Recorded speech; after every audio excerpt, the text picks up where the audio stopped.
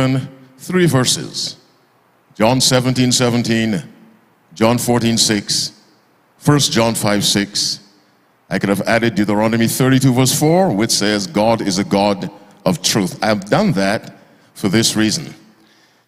I will not preach a sermon this evening. I will try to answer some questions that were sent on the internet. I feel led by God to do this. So our title is Questions and Answers. Every night I ask you to pray for me that the Lord will put his words in my mouth. I'm not quite sure, I'm not sure at all to what degree you accept this request as serious.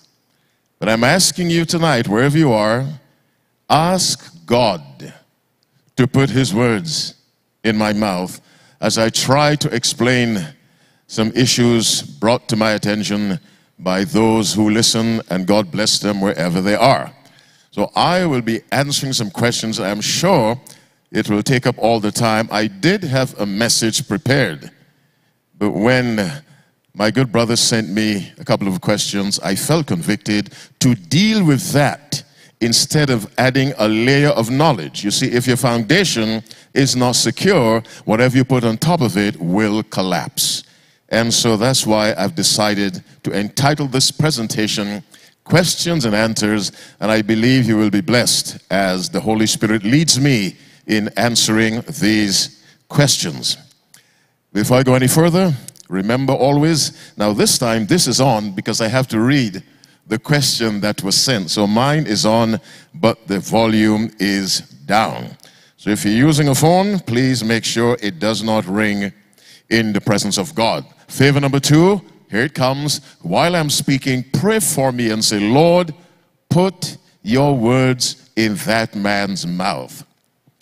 I need that help because I'm human, I am flesh, I am dirt, I am clay, I am all of these things combined and multiplied.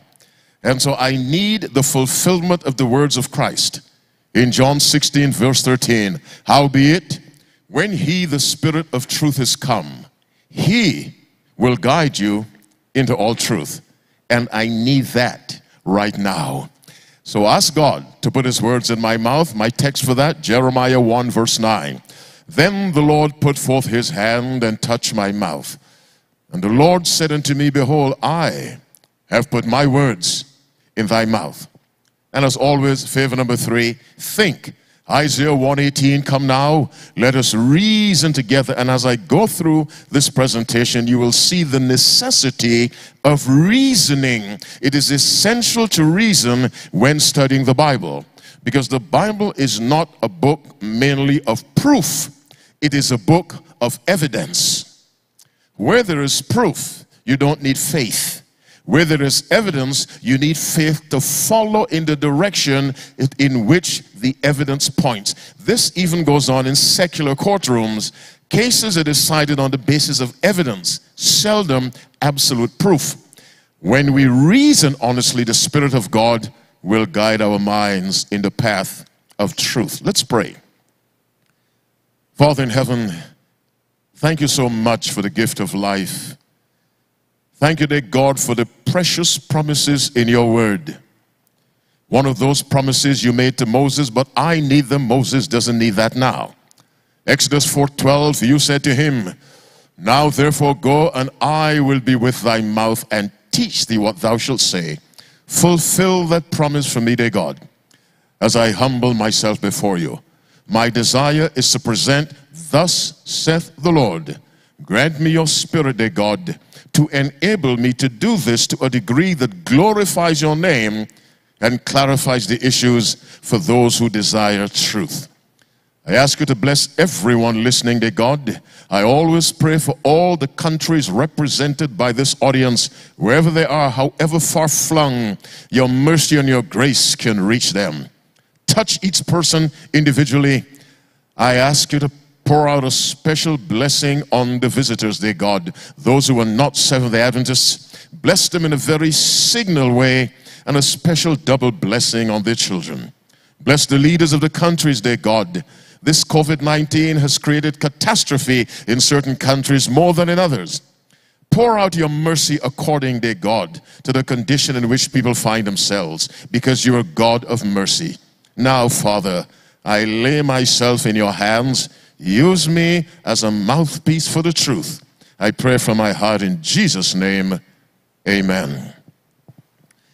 The questions arose from last night's presentation, where I was perhaps fairly forceful and calling upon people who keep Sunday to stop, if they do it knowingly, willfully, deliberately, intentionally, flagrantly, keeping a day that God did not sanctify. And I believe it was that led to the question. Let me turn to question 1 and read it as best I understand it. Let me get out 2 extra eyes and read this. Here's what the person said. In his own words, Jesus made it clear that the laws of Moses and of the prophet were valid until the time of John the Baptist. Now we'll go to Luke 16:16. The person said, Jesus in his own words made it clear that the laws of Moses and the prophets were valid up to John the Baptist, meaning they ceased to have any validity at John. They stopped. They were useless. They were obsolete. Is this what Jesus is saying? Let us go to Luke 16, verse 16. Our subject, questions and answers. Luke 16, reading verse 16. Listen to the question again.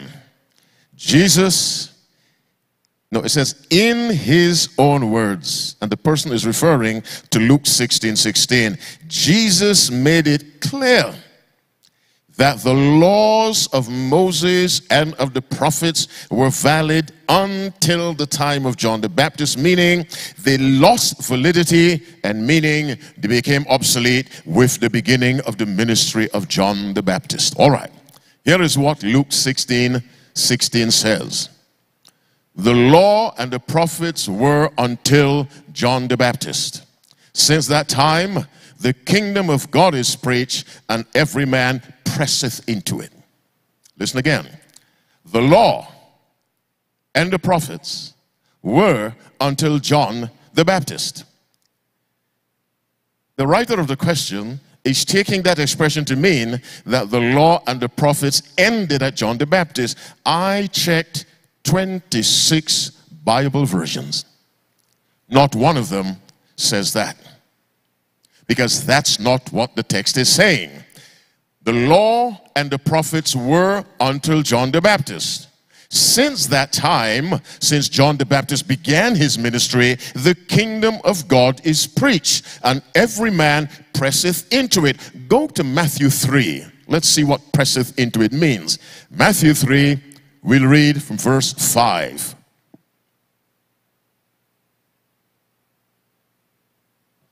This is about John the Baptist and his ministry. Matthew 3, verse 5. Then went out to him Jerusalem and all Judea and all the region round about Jordan, and were baptized of him in Jordan, confessing their sins. But when he saw many of the Pharisees and Sadducees come to his baptism, he said unto them, O generation of vipers, who have warned you to flee from the wrath to come? They were coming to John in droves, because the message John was preaching, they had never heard. And so when Jesus says in Luke 16:16, and every man presseth into it, they were coming, the Bible says, all of Jerusalem and all of Judea and all the region round about Jordan came to John and were baptized of him in Jordan, confessing their sins. There was a preaching of repentance. The kingdom of God is at hand, which is what John was preaching, which is what Jesus preached, because John prepared the way for Jesus.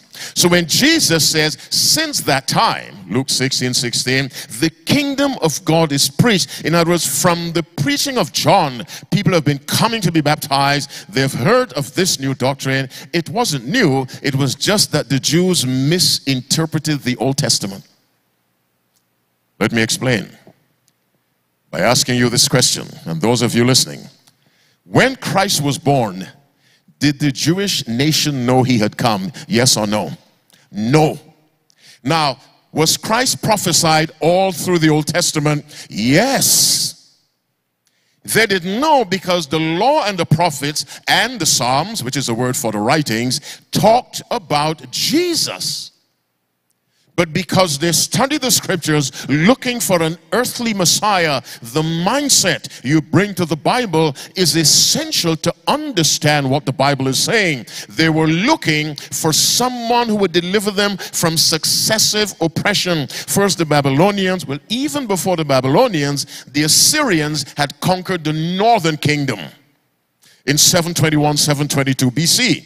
The southern kingdom fell in about 586. So we have the Assyrians, we have the Babylonians, we have the Medes and the Persians, we have the Greeks, then we have the Romans, and all these powers over the Jews. They are looking for someone who is an earthly deliverer. When Jesus came as a deliverer from sin, they didn't know because they misunderstood the Bible because they brought to it the wrong mindset. Now, the only people who knew were 3 wise men from hundreds of miles away because they studied correctly, and the shepherds who were told after Jesus was born. I say again, an entire nation studying the law and the prophets, but studying badly, did not know. So Jesus says, the law and the prophets were until John. This was your source of information. This is what was proclaimed to you. This is what you relied on for your knowledge of God. But now the kingdom of God is preached by the same John. Another point to bear in mind. The writer of the question said, Jesus in his own words declared the laws of Moses and the prophets to be extinct and no longer valid. The Bible does not say the laws, it just says the law, and that's significant. You read any Bible version of Luke 16:16, it does not say the laws and the prophet were until John the Baptist. It says the law. Now, why is that significant?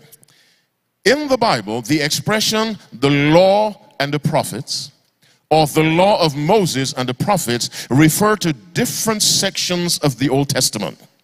Let me explain. Let me pray first. Father, be with me. Restrain my human nature. Let only your Spirit have his way. In Jesus' name I pray. Amen. Before I explain the law and the prophets and the law of Moses, let's read verse 16 again in the light of what the person wrote. And I must read what the person wrote again. Listen, I must read it. I need to be fair. The person says, in his own words, referring to Luke 16:16, Jesus made it clear that the laws of Moses and of the prophets were valid until the time of John the Baptist, which means they ceased to be valid with the coming of John the Baptist. Now, listen to 16, then we'll go to 17. The law and the prophets were until John. Since that time, the kingdom of God is preached, and every man presseth into it. Listen to verse 17. Listen carefully. And it is easier for heaven and earth to pass than for one tittle of the law to fail. The same law, the person says, was made invalid in verse 16. Jesus says in verse 17, heaven and earth will pass before one tittle of the law passes. Now, how do you explain that? Because you cannot build a theology on one verse. Are you following me? Listen again. The person said Jesus made it clear that the law and the prophets were invalid when John came. Jesus said in verse 17, and it is easier for heaven and earth to pass, which means as long as there's a heaven and there's an earth, the law of God is valid. Somebody say amen. Now, I was talking about the law of Moses, the law and the prophets. Sometimes the Bible says the law of Moses. Sometimes it just says the law. Sometimes it just says Moses. Let's go to Luke 24. Let me show you what I mean. We will reason from scripture to scripture, and let me remind you, please pray for me and ask God to put his words in my mouth. I believe there are people listening all over the world, and I want to make sure their minds are guided into the path of truth. What book did I say? What book did I say? What chapter? 24. What verse? 27. Luke 24:20. Let me set it up. You know the story of Christ talking to the two disciples on the road to Emmaus. Christ had risen from the dead. The disciples did not believe it. These two disciples are walking, and they're depressed. Jesus appears to them, and what are you talking about? And they tell him in verse 21, but we had trusted that it had been him. We should have redeemed Israel. And beside all this, this is now the third day since all this began, all this happened. They're just telling this sad story, and we're depressed. He did not deliver Israel. They have the same mindset as the Old Testament people who did not believe that Christ was coming. They did not study the Bible properly. Now, Jesus said to them in verse 25, "O fools and slow of heart to believe all that the prophets have spoken. Was not Christ to suffer these things and to enter into his glory?" What do you mean by suffer these things? The crucifixion. The point under discussion is the crucifixion and the resurrection. Let me say that again. Particularly the resurrection. They did not believe he had risen. The point under discussion Christ is trying to clarify is that the Bible said, "I will rise." And so Jesus says, ought not Christ to have suffered these things and to enter into his glory? He could not enter the glory if he had stayed dead. Verse 27, "And beginning at Moses and all the prophets, he expounded unto them in all the scriptures," which is the Old Testament, "the things concerning himself." Listen again. "And beginning at Moses and all the prophets, he expounded unto them in all the scriptures." So all the scriptures must include all the writings of Moses, even though just the word Moses is used. Now, let's go to verse 44 of that same chapter. It is the same discussion, but this time to more of the disciples, not just the two. Luke 24, verse 44. He said unto them, "These are the words which I spake unto you while I was yet with you, that all things should be fulfilled, which were written in" what? "The law of Moses and the prophets and the Psalms." Now, in verse 27, he began where? At Moses. In verse 44, it says, "the law of Moses." It's the same thing. He simply said Moses because the Jews understood when he said Moses, he meant the writings of Moses. Now in verse 44, he says, "the law of Moses, the prophets, and the Psalms." The Old Testament, as I said earlier, was divided into the law of Moses, Genesis to Deuteronomy. Then the prophets, Joshua to Malachi, and within that group you had historical prophets, you had the earlier prophets and the latter prophets. Then the Psalms was used to refer to the holy writings. Job, Psalm, Proverbs, Ecclesiastes, Songs of Solomon, Ruth, Esther, Lamentations. They were all the holy writings, but the most popular was the Psalms. And so the word Psalms is used just to identify all the holy writings. Jesus, the law of Moses, the prophets, the Psalms, or the holy writings. In verse 27, he just says Moses. In verse 44, he says the law of Moses. So sometimes the law of Moses can be referred to simply as Moses or simply the law, as in the case of Luke 16:16. The law and the prophets, which should be the law of Moses and the prophets, were until John the Baptist. Now, let's take a look at the law of Moses and see what the Bible means. Let me slow down a little, give you time to digest what you're hearing. We're looking at the law of Moses. Let's reason together. Let us go to 1 Corinthians 9, verse 9. 1 Corinthians 9, verse 9. Now, let me go back to the person's question. The person is assuming that the word law in Luke 16:16 refers to the 10 Commandments. Because I was preaching on the Sabbath. And I was fairly forceful. You ought to keep the Sabbath. Clearly, this person is saying the law of God, the Ten Commandments, ceased with John the Baptist. All right. We are now at 1 Corinthians 9, verse 9.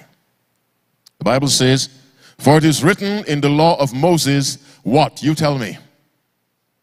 Thou shalt not muzzle the ox that treadeth out the corn. Read microscopically. Look at how the verse begins. For it is written in the law of Moses. Now, if the law of Moses refers to the Ten Commandments, you tell me which of the Ten Commandments say, thou shalt not muzzle the ox that treadeth out the corn. Which one? Not one. Clearly, this expression, the law of Moses, refers to the 5 books, because the saying, thou shalt not muzzle the ox that treadeth out the corn, is found in Deuteronomy 24, verse 5. Deuteronomy 24, verse 5, thou shalt not muzzle the ox when he treadeth out the corn.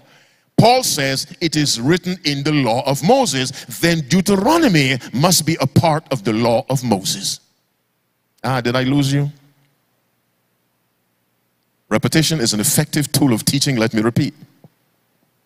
Let me pray again. Father, please, God, don't leave me in the pulpit struggling.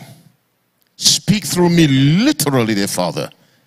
I humble myself before you. Literally speak through me as I deal with this most important subject, because it was the violation of the law that led to the death of your Son. Hear me, Father. In Jesus' name, amen. Well, let's try another example. Go to John 8. Let's go to John 8. It's 20 after 7.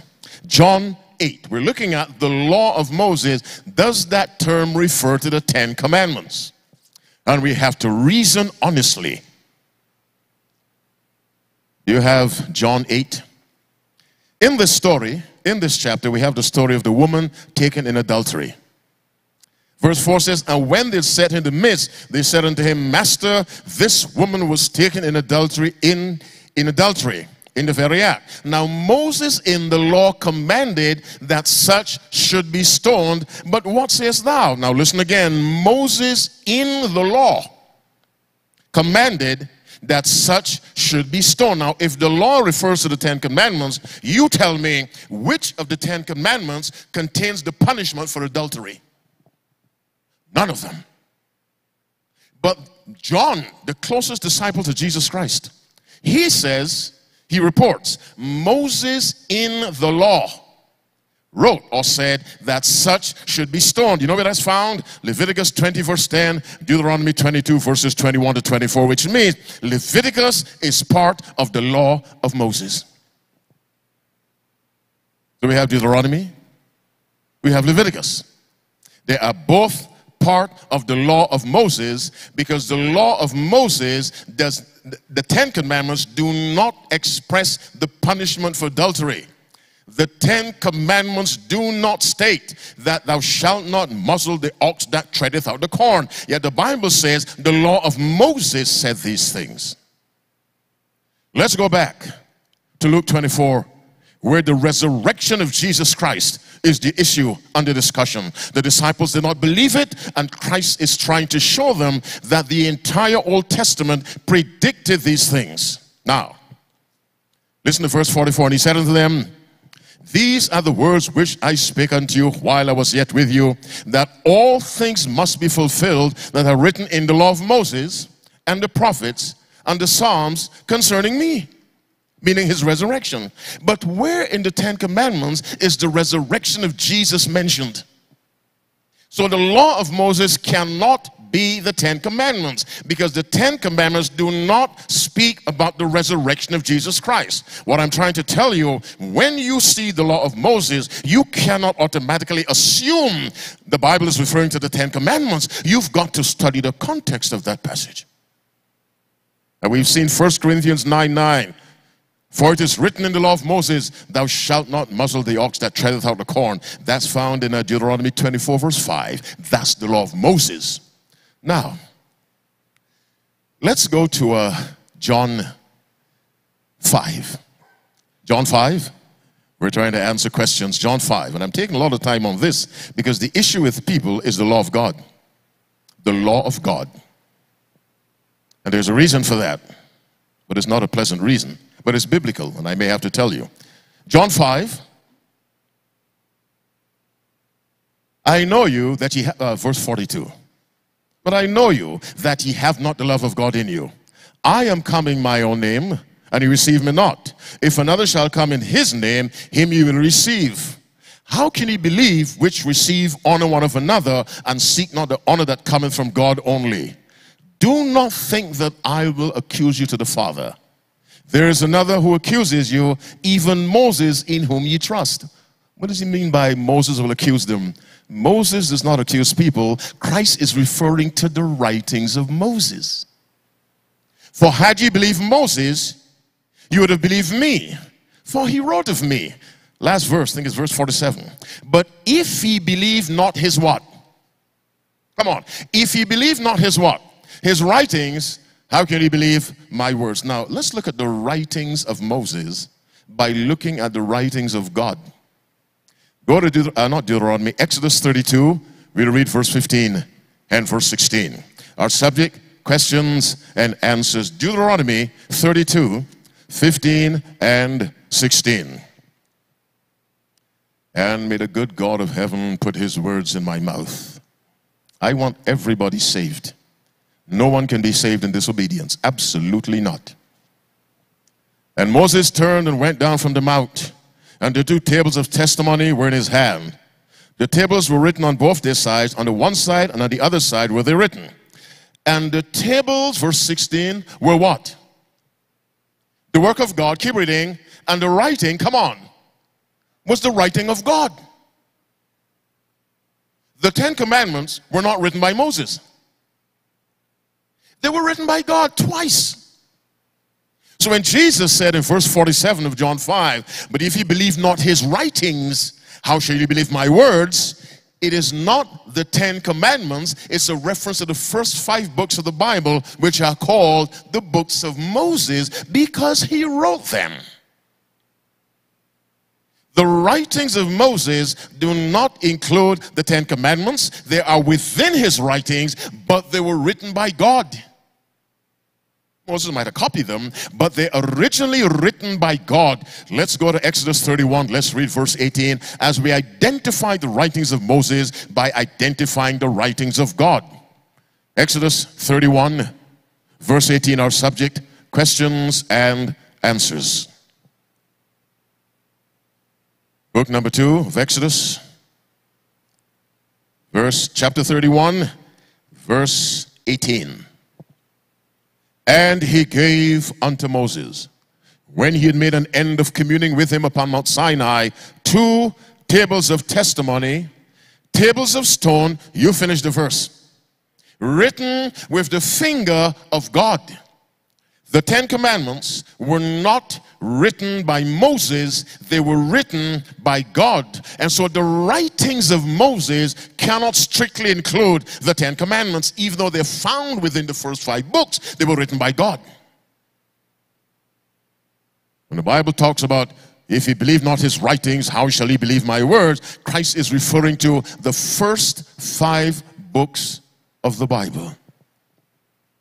Let's go back to Luke 16, verse 16, and let me reread the person's question. And I hope many of my friends online have told God, put your words in that man's mouth. Listen again.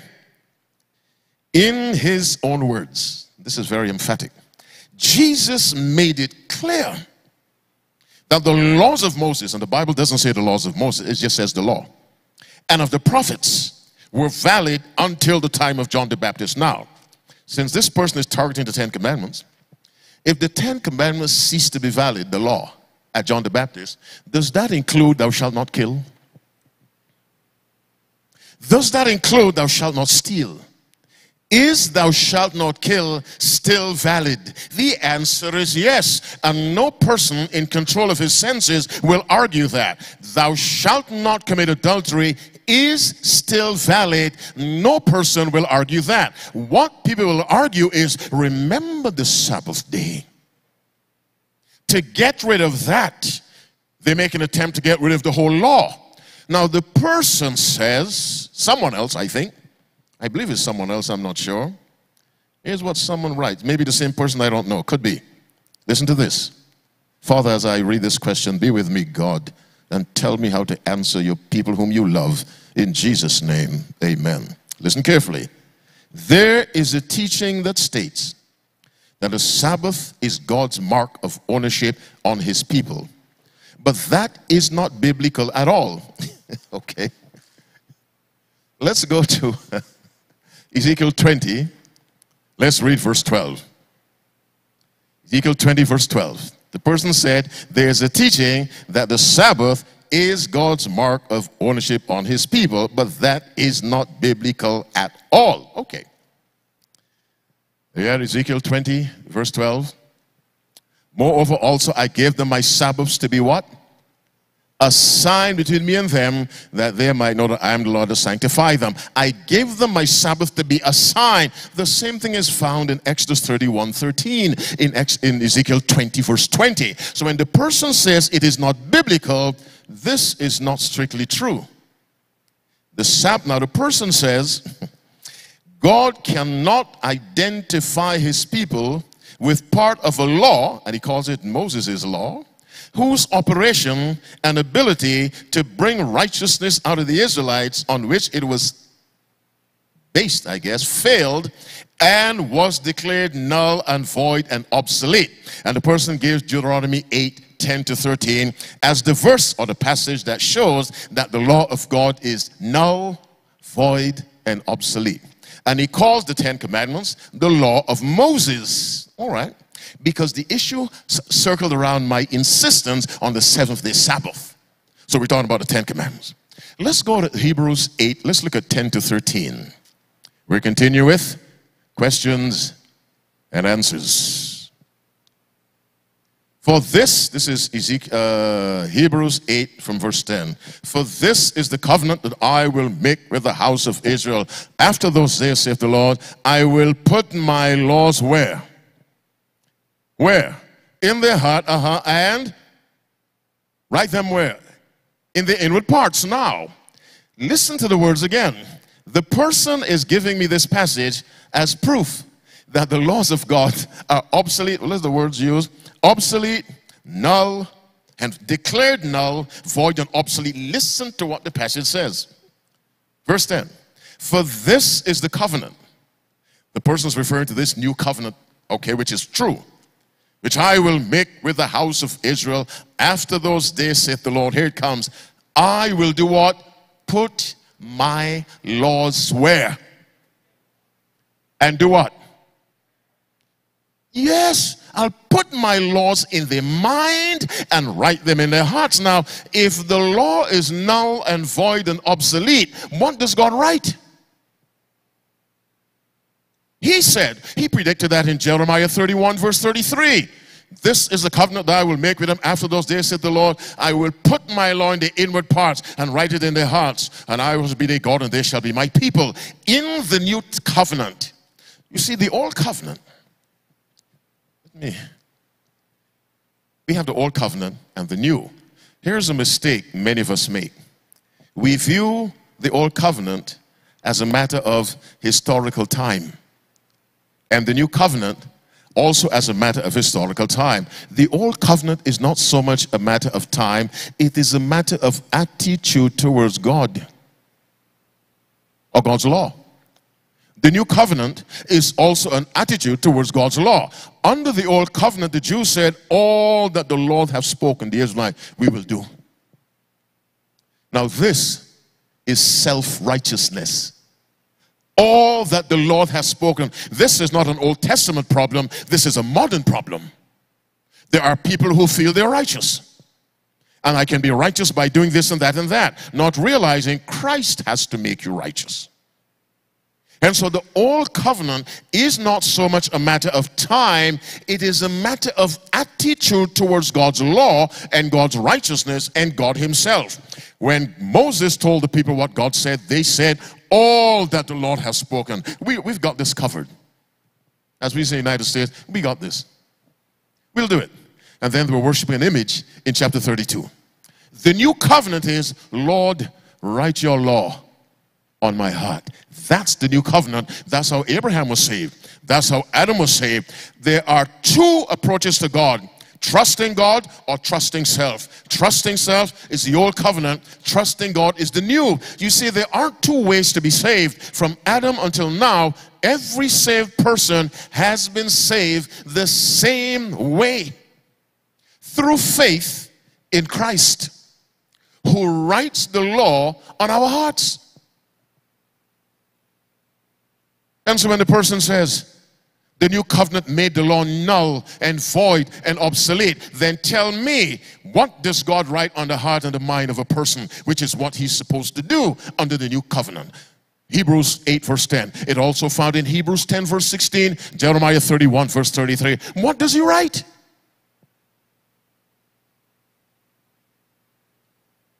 Let me get to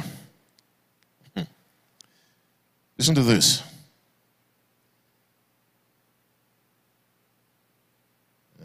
Okay, where are we? Here we are. Another question. Many are struggling with the question of the Holy Spirit as the seal and the Sabbath as the seal. Which is the seal? Both. Let me ask you this. Jesus said what? If you love me, come on. That's what he said. If you love me, keep my commandments. If you say to me, I love Jesus, how am I supposed to know that? When Jesus condemns just words, this people honoreth me with their lips, but their hearts are far from me. If you say, I love Jesus, I ought to see it in the way you live, right or wrong. Now, go to Galatians 5. Let's read from verse 19 and reason through the scriptures. It's 25 to 8. Galatians 5, verse 19. God bless those of you online praying for me. Wherever you are, God bless you. I see you by faith. You have Galatians 5, verse 19. Father in heaven, continue to tell me exactly what to do that your word may be represented aright, your truth. In Jesus' name I pray, amen. Now the works of the flesh are manifest, which are these. What do you understand by manifest? They're obvious. They can be seen. The works of the flesh, meaning an unconverted person, the sinner, are manifest. You see them, which are these: adultery, fornication, uncleanness, lasciviousness, idolatry, witchcraft, hatred, variance, emulations, wrath, strife, seditions, heresies, envyings, murders, drunkenness, revelings, and such like. Paul is saying these are the evidence that the person is still in the flesh. You see, the flesh is an inward condition. All we just listed are outward behaviors. Now, verse 22. But the fruit of the Spirit. Now, where do you see the fruit? On the outside of a tree or the inside? The outside.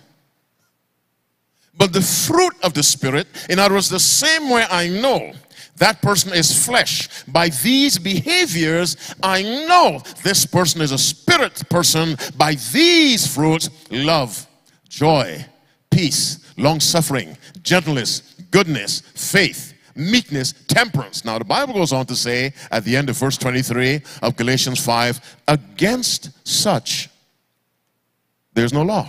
Now, is there a law against 19 to 21? Adultery, fornication, uncleanness? Listen, yes. But if the law was made obsolete by the new covenant, then there is no adultery, there is no fornication, there is no uncleanness, there is no lasciviousness, there is no variance, emulations, wrath, no strife, seditions, heresies, no idolatry, no witchcraft, no hatred. Why? Because the law has been made null and void and obsolete. Because it is the law that points out sin.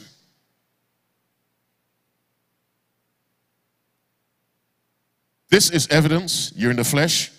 This is evidence you're in the Spirit. Now, look at the fruits of the Spirit a little more closely. Verse 22, but the fruit of the Spirit is love, joy, peace, long-suffering, gentleness, goodness, faith, meekness, temperance. Let's look at faith. Now, there are two kinds of faith. Well, there really just one, but I'll say two. One is living faith. What's the other one? If one is a living faith, what's the other one? A dead faith. All right. Go to James chapter 2. James chapter 2. Read verse 26. James chapter 2, verse 26. Are you there? Not yet. All right. It's 21 minutes to 8. You have James 2, verse 26. The Bible says, "For as the body without the spirit is dead, so faith without works is dead also." The faith the Spirit gives as a fruit of the Spirit is a faith that produces works. Are you with me? No Spirit of God will give you a dead faith, because He's the Spirit of life. Romans 8 from verse 1, "There's therefore now no condemnation to them which are in Christ Jesus, who walk not after the flesh but after the Spirit." Verse 2, "For the law of the Spirit of life in Christ Jesus." John 6:63, "The words that I speak unto you, they are spirit and they are life." The Spirit gives life. If the Spirit gives faith, it is a living faith, and a faith is only alive if it is evidenced by works. And so when we have the fruit of the Spirit called faith, it is demonstrated, and that demonstration, that works, is obedience to the law of God. I'll tell you something else. The person says the Spirit, who is the seal of the Spirit or the Sabbath, and I'll get into that a little more. Go to Acts 5:32. Acts 5:32. We're coming to the end of questions and answers. Acts chapter 5, verse 32.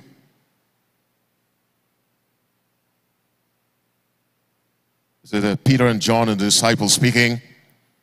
"And we are his witnesses of these things, and so is also the Holy Ghost, whom God hath given to them that do" what?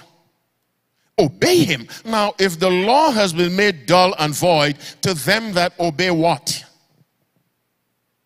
If the new covenant has made the law null and void and obsolete, Christ has gone back. He died, he rose, he has validated the new covenant. He's in heaven now. One of his disciples, filled with the Holy Ghost, says, the Spirit is given to those who obey. Obey what?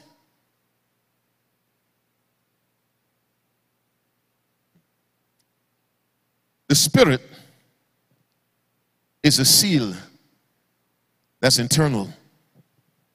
If any man hath not the Spirit of Christ, he's none of his. Romans 8 verse 9. If any man hath not the Spirit of Christ, he's none of his. The presence of the Spirit of God in a person identifies that person as a child of God.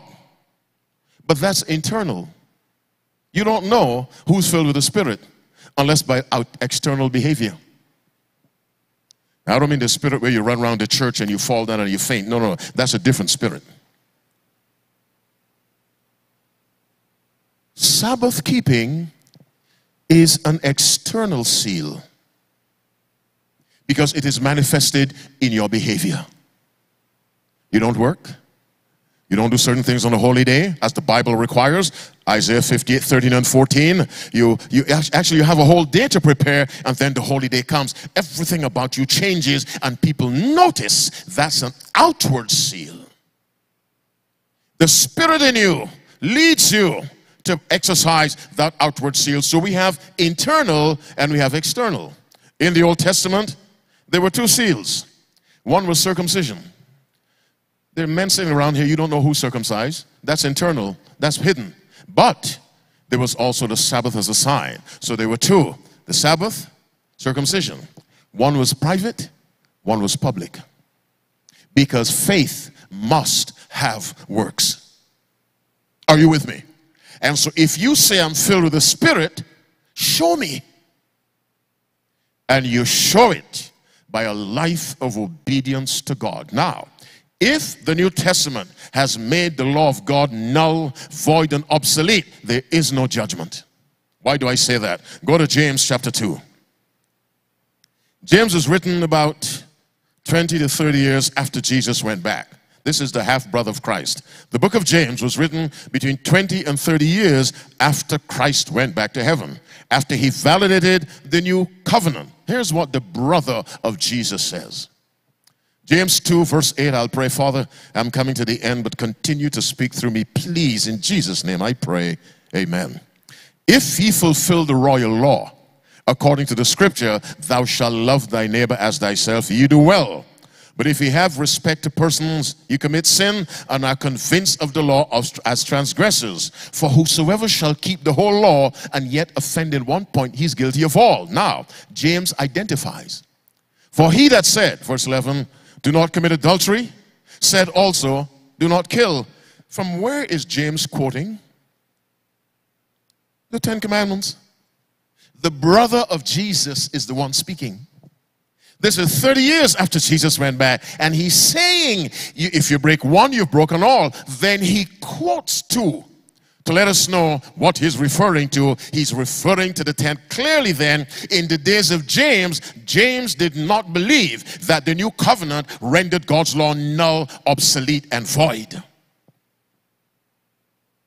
Let us go to Romans, the mighty, mighty apostle, the most powerful teacher after Jesus Christ, the Apostle Paul. Romans 13, reading from verse 8. Our subject, question and answers. Owe no man anything but to love one another. For he that loveth another hath fulfilled the law. For this, thou shalt not commit adultery, thou shalt not kill, thou shalt not steal, honor thy father and thy mother. Paul quotes from the Ten Commandments. And he ends that verse, and if there be any other commandment, it is briefly comprehended in this saying, namely, thou shalt love thy neighbor as thyself, which is a summary statement of the last 6 commandments. Thou shalt love the Lord thy God, a summary statement of the first 4. Paul clearly did not believe that the new covenant canceled, made null, and obsolete the law of God. James didn't believe it. And I said, you cancel the commandments, you cancel the judgment. Let's go back to James chapter 2, and we'll finish off tonight's questions and answers. James 2.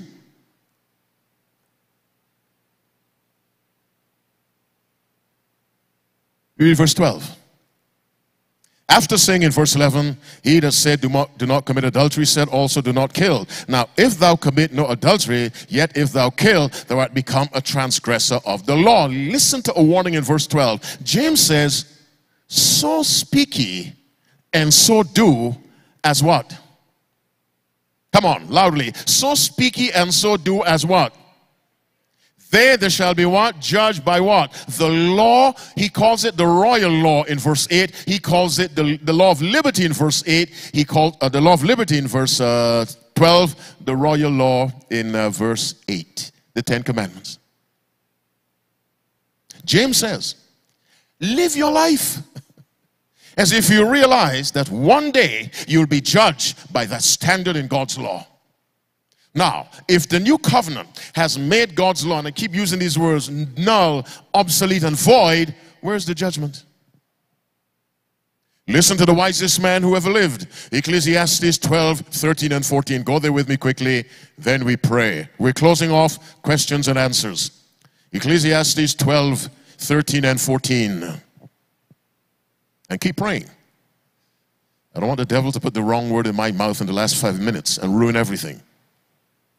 Let us hear the conclusion of the whole matter. Fear God and keep his commandments. Read the next few words. For this is the whole duty of man.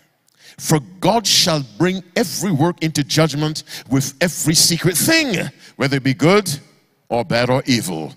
The 10 commandments of God, which represent the whole duty of man, will be the standard by which men and women are judged in the judgment. If you say the new covenant has made God's law null, void, and obsolete, then you tell me, how will God conduct a judgment with no standard? My listening friends, the law of Moses does not refer to the 10 Commandments. It refers to the first 5 books of the Bible. Sometimes it's just called Moses as in Luke 24:27, sometimes the law of Moses, Luke 24:44.